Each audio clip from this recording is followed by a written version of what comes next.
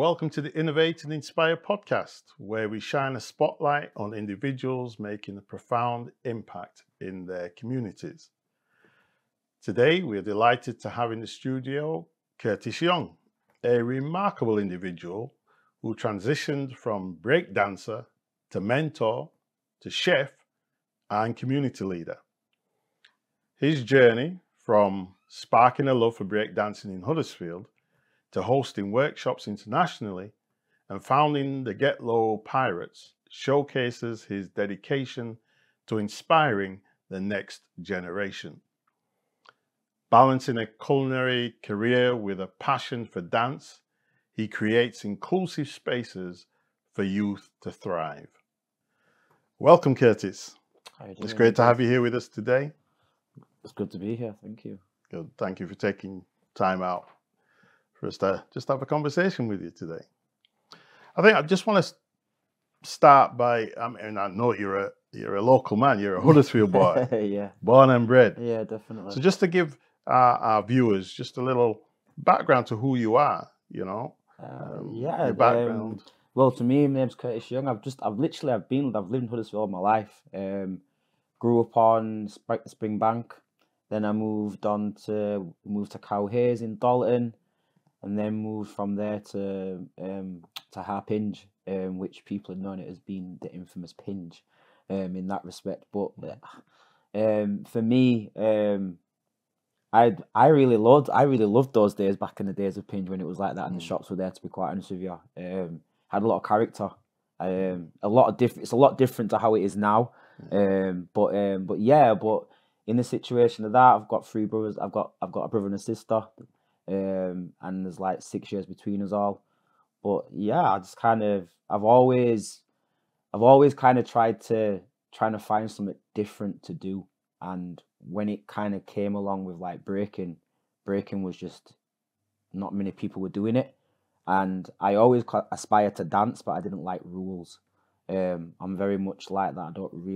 I know that sounds a bit like, I don't want that to sound like on a criminal aspect or anything like that, but no, like I've always I don't want to go with the norm in that respect. And I kind of found with breaking, there were no rules. Once you've got a foundation, you could do what you wanted. So for me, that was straight up my alley, and I loved that, to be quite honest with you. But I found it pretty late. I didn't find out till I was like 23.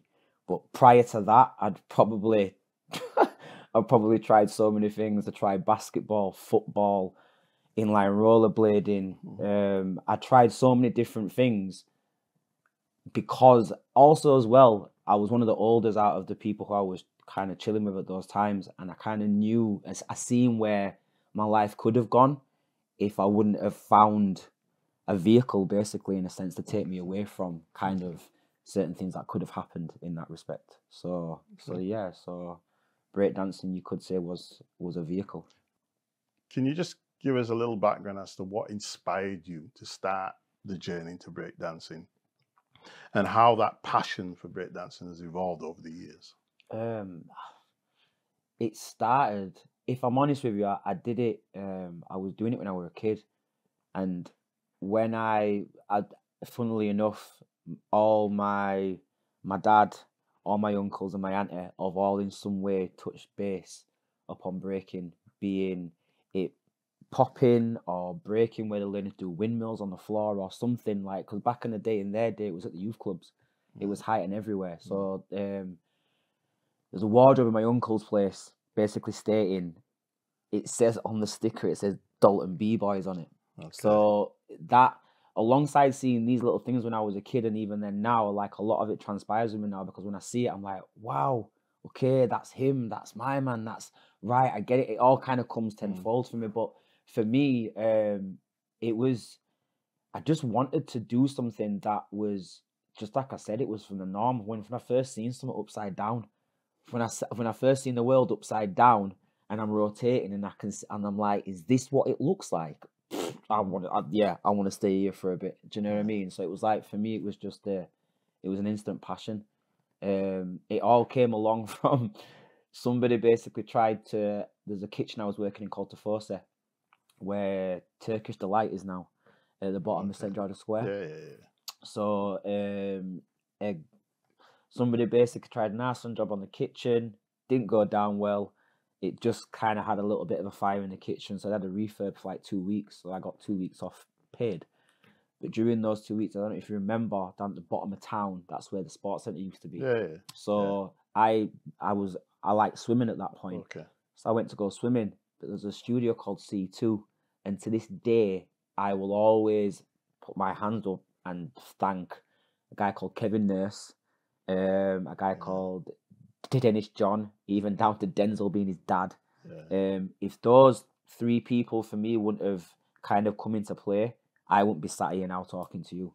Because when I went past that studio, it was a hip hop enrichment week, and at the last studio, I went to the studio. I heard this beat pumping. I'm just walking to the end of the studio now, and I open the door, and there's guys doing backspins, but they're traveling across the floor. There's guys doing backflips and stuff like that, and I was looking at this, and I was like, "Yo, what is this? Like, what is this?" So then I asked, and there was just this little guy in the corner, and it was a guy called Dennis John, and he's down in the corner now, and it looked like I'll be honest with you, out of all the atmosphere, it didn't look like someone that was leading the session. It was like someone that was taking part. When he turned around, this small person just turned into this broad, stocky guy, and I was just like, right, big built guy, and yeah, I just think from that, we linked. I don't know what happened. It was like someone that I'd known from a past life, and we just instantly became friends. He mentored me a lot, and even in life as well, he helped me out a lot. So it was like, from that, I started doing it there. During those 2 weeks, I went from being literally a pasta chef there. I demoted myself to a commie, where I was doing starters because it was easier for me, because my brain was too busy thinking of moves and thinking of all this stuff that I could do breaking wise, and I'm missing orders because I'm too busy doing top rock steps. I'll be honest with you, so it literally just took over my life. So from that, I kind of knew at that point what my calling was and what I wanted to do. So I mean, listen to what you're saying. I can feel the passion for it coming from how you're just describing it. Your eyes are like, But I also hear how important it is to make connections with people, and the influence that other individuals can have on you, and how that has been a real legacy for you. To where you are today. I know that the breakdancing is the foundation for where you are today, because it's enabled you to travel. I have be honest with you, I've been to Salou when I was a kid, and from that, I can probably hands down say to you, I have not once paid for a flight to go to any other country, and I've got stamps all up in my passport, and that's all from breaking. And for me, that's shown me a lot in a situation, if that's something that a passion can take you so far and show you so much of the world. Excellent. So definitely that passion drove me to a lot of places. So it opened up doors for you. It's given you opportunities to travel internationally, because you started delivering workshops. So how has, the international travel, hosting workshops, how's that influenced your approach to your own teaching? Because you teach breaking, but you're also a mentor. How's that helped to inspire other dancers? Your experience of travel and doing these workshops in other countries.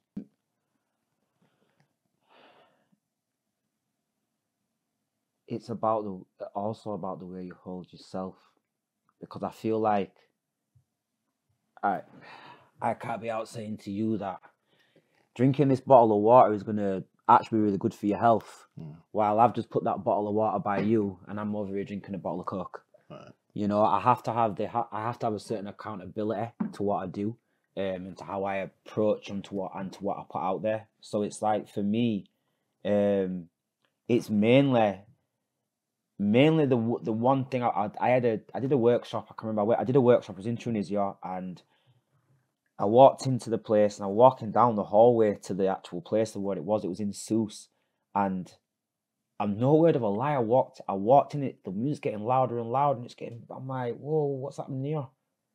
I peered through the door, bro, and I'm not gonna lie, I crapped myself to about 80 people, 60 people, and it was just me. And I was like, right, if I don't sort this out now, and how I'm gonna challenge this whole thing's gonna flop. I'm not like, my reputation's gonna go down a little bit. So for me, in a certain respect, that workshop there showed me in a sense of how I can adapt. And I went from, because if you can imagine, if you've got a mass group of people, you've got like possibly like 5 different kind of levels. You've got different types of dancers that are in there when it comes to breaking. You've got guys that are into power, like spinning on the head, while some guys like doing footwork and freezes. So you've got a different aspects to what's going on. So then like I had to basically section it up and figure out, okay, these guys are on power, so you're over there, and you do this, so you're over there. And it was literally like one big kind of jam, like a dance jam, you could say, but it was like a workshop for 3 hours. So I think through that experience from me as well, it kind of showed my levels of what I could teach. So you class yourself as an educator, yes, as well as a mentor, but within the dance community. That's right. Yeah. I know dancing. Not that I'm a great dancer myself. I have some rhythm, but it takes a lot of dedication, commitment. But I can also hear coming through how you're expressing, especially when you're talking about your backgrounds and stuff, that values like respect, dedication, perseverance are key components of who you are as an individual. How important are those things, those character traits? How important are those in how you educate others? It's basically, you've got to, as I seen it as a breaker or a b-boy, when you get into this, it's reputation. It's not necessarily about winning everything. It's not about winning everything. Yeah, it's not about, it's not about winning, it's about taking part, in that respect. Yeah, but I feel like it's still being you representing who you are, your crew, who you are as an individual. So it's like, if you're not prepared to be at that battle, you shouldn't be at that battle, because you could have won the last 3 battles, but the next event you go to, and if you get smoked, that's what they're going to remember. They're not going to remember the 3 wins. They're going to remember the last time they seen you. So it's very much about always trying to elevate your dance and elevate yourself, so you're not kind of always being the same in that respect. So you're on an elevation type of thing all the time with it. And again, when it comes to your character. Well, it's been brilliant speaking to you. I have one more question before we finish, maybe 2. Okay. Because I'm interested. Are you still chefing, or is your breakdancing and your teaching and stuff, is that full time? So at the minute for me, chefing wise, if you go back to the thing of not having rules, not liking rules, I went back to work at Cedar Court Hotel last year as a chef. I went back to being junior sous there, and I don't know, it just didn't sit well with me, because I was doing probably cuisines I didn't like and so forth. So I kind of put that on the back burner. But what actually came of that time and during COVID was I branched out to making cheesecakes. Okay. So the cheesecakes was basically they're individual. They're like, you could say they're a bit bespoke. They're not a completely new and unique idea, but I think the closest thing to what I'm doing you're probably going to find is probably down south somewhere, to be quite honest with you.